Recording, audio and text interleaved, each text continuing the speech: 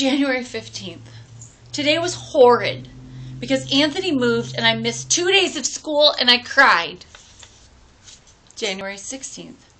Oh boy. Today my heart stopped beating and my dream came true. I wished and wished on Christmas Eve that Anthony P. would come back again. And he did. I thought I would die. He is everything a girl could dream of. Cute, smart, strong, good Christian. See, Mom? And a good sense of humor. S-E-N-S. Humor. H-U-M-E-R. Tall. Captain of the football team. By the way, I didn't know Dearborn Christian School had a football team. Nice hair of pitch black. And it is feathered. Very long.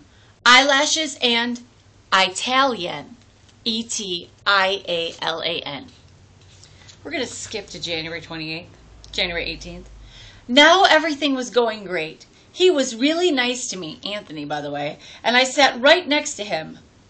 But I did not show my feelings about him because it is still painful for me, and I'm not sure he knows. I know you're dying. Let's just do one more day. January 19th.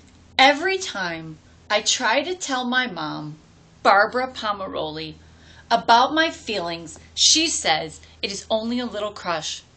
But it isn't.